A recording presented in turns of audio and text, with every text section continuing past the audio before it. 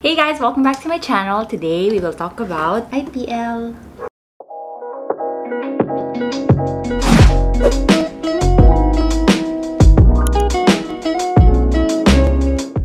This one just came today and I will be unboxing it with you guys. And tignan na rin natin kung kaya ko ba siyang itry na rin in this video. But anyway, this is the IPL Pro Laser Hair Removal Handset from Glowed PH. Buksan na natin before we talk about it. So what you will get inside the box when you buy the kit. Of course, you have the handset. Ayan. Ganyan siya. Ay, baliktad. Ayan siya. Andyan yung IPL thingy.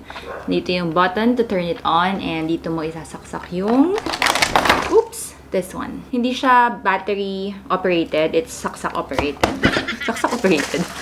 And then...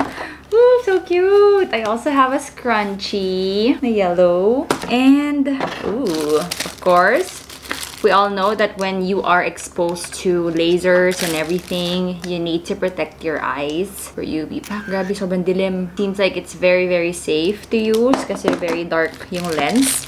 Comes with a shaver. We'll talk about that later on, why you need a shaver. A jade roller. And, ooh, aloe vera mask. Maybe this is something that you will use pagka nag-IPL ka sa face area. Yeah, because it's face mask. And an aloe vera gel. So for other parts of the body. It's a soothing gel. And of course, it comes with the handset manual. Ayan, nandyan. So mga things to know, safety tips, how to operate it, and step-by-step guide on how to use it. Although nandito rin naman siya. And sobrang nice kasi it comes with a treatment chart where you can record yung iyong pag-IPL at home. So, let's talk about IPL. Sobrang akong excited to try this here because may kilikili. Dami nagtatanong ng kilikili care. So maybe we can talk about that in this video as well. My kilikili has been IPL'd for about how many years ago na? Siguro around 2013 ako nagpa-treatment. If you are new in this channel and you still don't know, I used to work in a dermatology clinic and nag-IPL kami doon. That's why nakapag-IPL ako ng underarm and natapos ako ng buong session. That's why since 2013 wala na akong buhok. May mga pa-bangs na pa isa-isa or dalawa na lang na balahibong pusa na tumutubo. Balahibong pusa ba yun? Basta yung parang very fine na thin hair na lang. May mga makikitang parang maliliit na parang balahibo na lang na I can see it from this angle. But I'm sure kayo hindi nyo na nakikita dyan. Ewan ko na lang.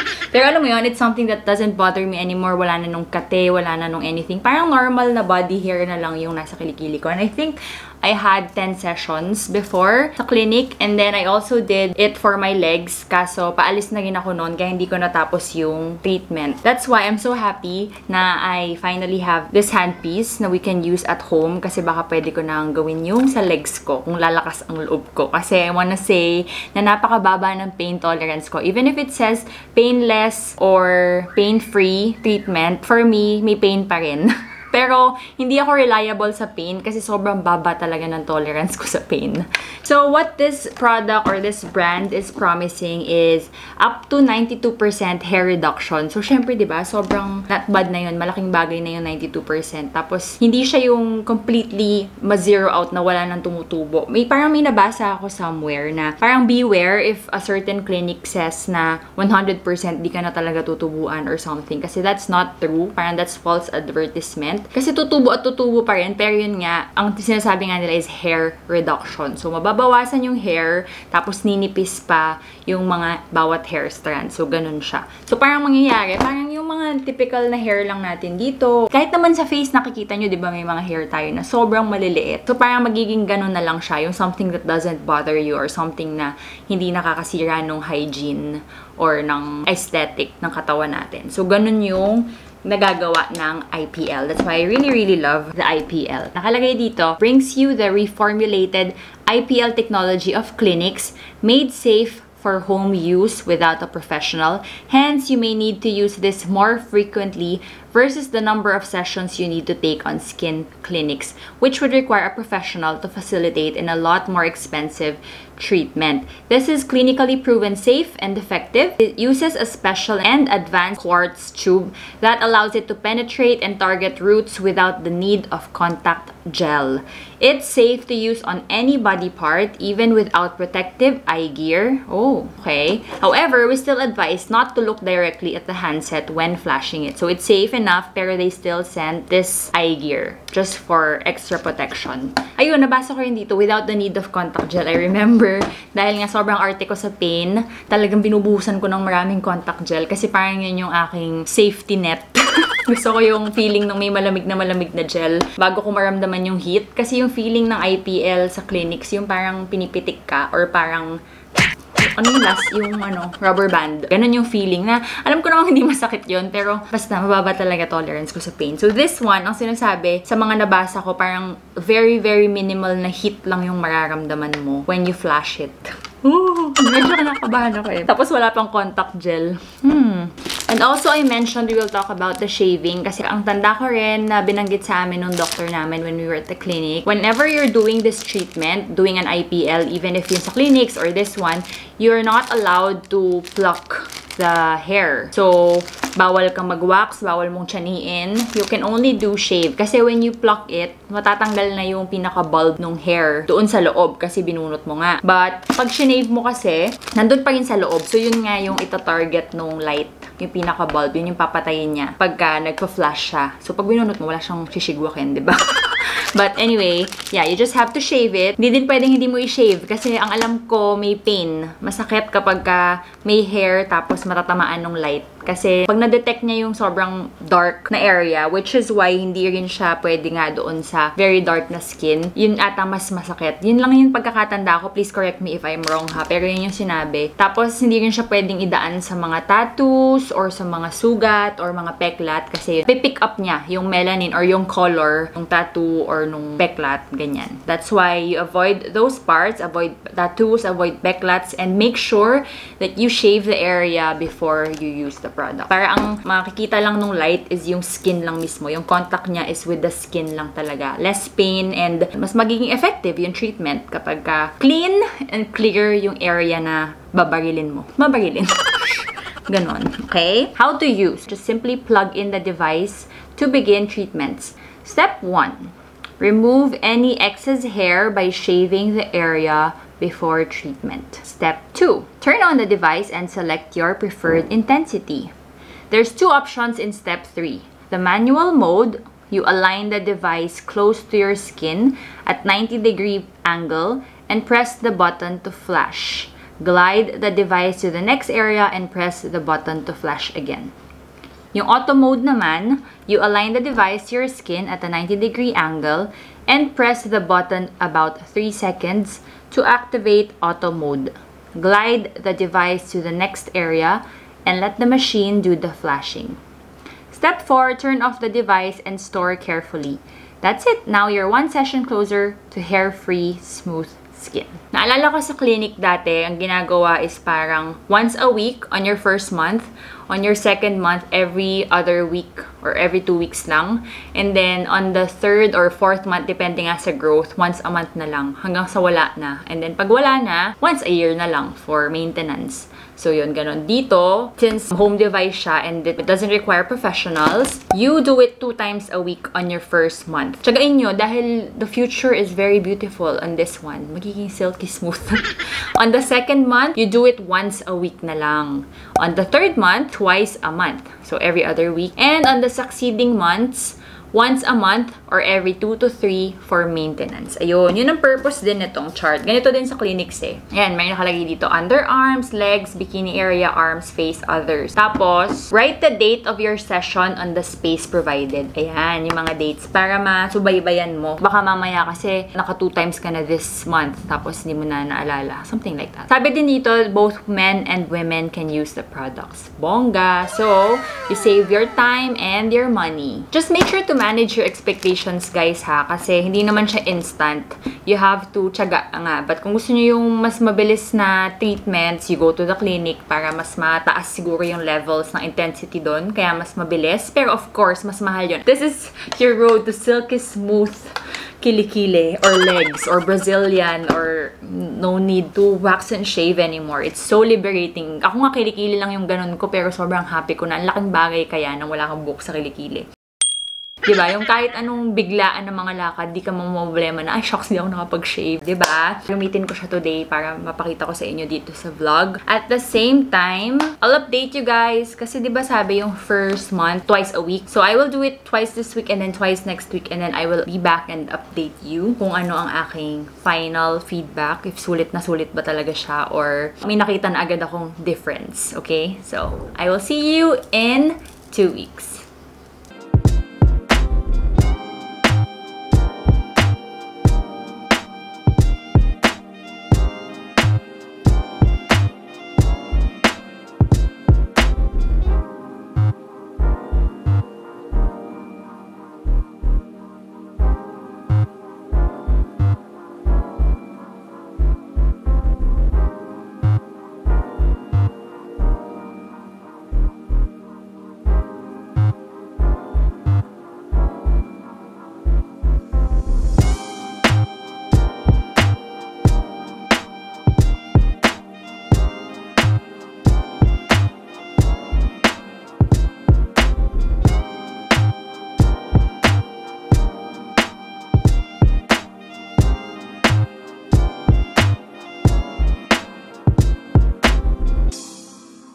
Today is my final day. Hindi siya final, but I mean, sabi ko when I started this, I will use it for about 2 weeks before I can at least make a review na feeling ko ay credible enough. Does that make sense? So, today is my 4th session kasi sabi ko nga sa inyo, i-review ko siya for... Natadyakan kita. Umalis ka! Pangilang take ko na to. Bibidyo kita. Sige, ngayon ka sumayaw. Sayaw!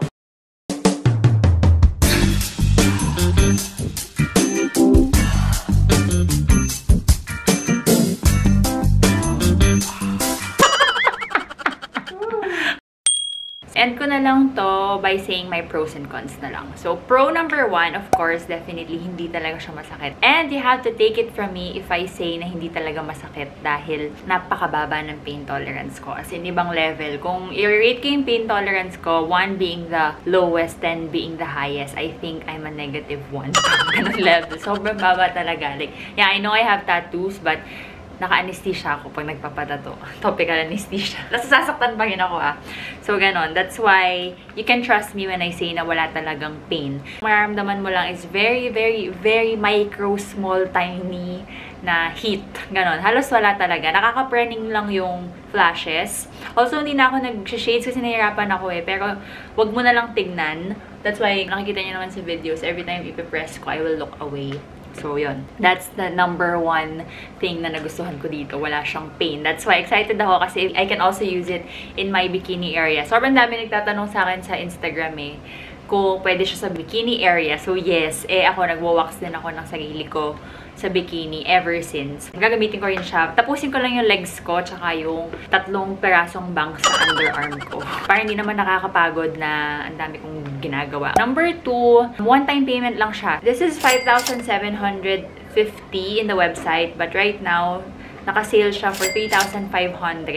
Tapos, I have a 200 pesos voucher code pa upon checkout. So, 3,300 lang. One-time payment lang for the device and you basically have this for forever. Kasi it has 6,000 flashes. Meaning, nakita nyo diba bawat press ko nagpa-flash. So, 6,000 na ganun. So, ngayon, 600,000 plus pala. Ngayon, 599,490 flashes pa ang natitira. Kasi, hindi siya eksaktong 600,000 nung dumating So, ayun. Basically, it's pang forever na. Kasi siguro kahit unggoy, hindi mauubos yung 600,000. So, kung na magkapatid kayo na girls, pwede nyo paghatian. I think di nyo pa rin mauubos yung 600,000. So, imagine just one-time payment of the 3,300 if you use my code. Pwede ka nang magkaroon ng hair-free life. Yung sa clinic nga, as I mentioned, yung underarm ko before, 15,000 ata yun, 6 sessions. Diba? Mura pa ngayon eh, merong mga mas mahal pa. So, this is very worth it, I think. Ano pa ang pro ko? Nasa bahay ka lang, napakadali niyang gamitin dahil napaka-handy. So, nakita niyo rin naman dun sa mga clips ko kanina. Pwede ko siyang isabay sa other things that I need to do. Hindi ko siya kailangan paglaanan ng oras na kailangan ito lang. Yung kailangan ko i-schedule na mag-IPL ako today. Pwede ko siyang isabay in other things that I need to do. Like, attend meetings as long as nakasarado yung camera or watch Netflix. Alam mo yun? So, sobrang easy to use. Sobrang handy yun. Cons naman, medyo matagal. Kasi nga, since mababa yung intensity niya na safe to use at home without a professional. Hindi kasi pwedeng yung mataas kagaya sa mga clinics. Kailangan mo tiyagain. Hindi siya instant na mawawala na talaga. Ang napansin ko, kasi promise hindi ako nagjo-joke, may 3 peraso lang talaga na tumutubo dito. So yun yung inaabangan ko, na in-expect ko na sana nawala na siya dun sa 4 sessions na ginawa ko. Pero nandun pa rin siya eh. So siguro I will give it more time. Or baka sa first month. So, I need 4 more sessions. Baka wala na yun. But, okay lang. Kasi kailangan nyo talaga siyang tiyagain. Dahil nga, kung gusto nyo ng instant, sa clinics kayo. Though, hindi pa yun instant yun. But, mas mabilis yung effect. Pero, hindi naman siya something that bothers me. It's okay. Kasi nga, nasa bahay lang naman. And mura lang naman siya. So, dapat siyang tiyagain. Do not expect instant results. Okay? Second, ito. Yung mga con ko, it's something that doesn't bother me na ayoko na siyang gamitin na. Maganda siguro kung someday, siguro first version nila to. If maglalabas sila ng future versions, maganda siguro yung wireless. Kasi minsan gusto mong abutin yung mga dapat abutin eh medyo nakakairita lang to na sumasabit-sabit anywhere. Or sometimes, I want to do it in a place na wala namang easy access na saksakan, ganon. So, yun. Medyo annoying lang. But I'm sure someday, may inventory nila. Maganda sana kung rechargeable na lang, no? Tapos, hands-free. Tas, ganon. Kahit nasa sasakyan ka, pwede mong gamitin. Diba? Yun ang gusto kong mangyari if ever magkaroon sila ng new version in the future.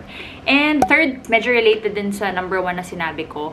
So, since kailangan mo siyang gawin palagi, kailangan ko din laging mag-shave. Eh, ako ayaw ko kasi na nag-shave dahil kumakate yung legs ko pagka nag-shave ako dahil nasa scrape off yung balat natin. So, yun. Kailangan mo kasing i-shave kasi hindi pwedeng may hair kapag babarilin mo. Kaya ako, as much as possible, gusto ko malinis na malinis yung area bago ko gamitin. So yun, I need to always shave. Other than that, I'm really happy with this. And I would highly recommend that you guys invest in this one. Kasi for me, sulit siya. Sulit siya for the price, sulit siya for the convenience, and sulit siya for the results that it will give you eventually. This is like an investment for yourself. Talaga namang! Ready for go? Ayaw na tumingin!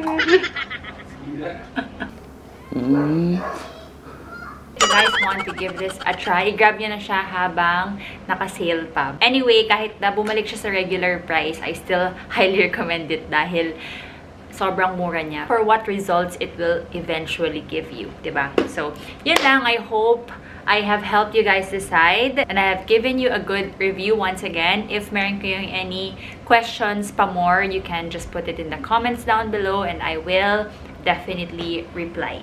I hope you guys enjoyed this video. If you did, please give this a thumbs up, subscribe, click the bell button para updated kayo on my next videos. I will see you on my next one. Bye!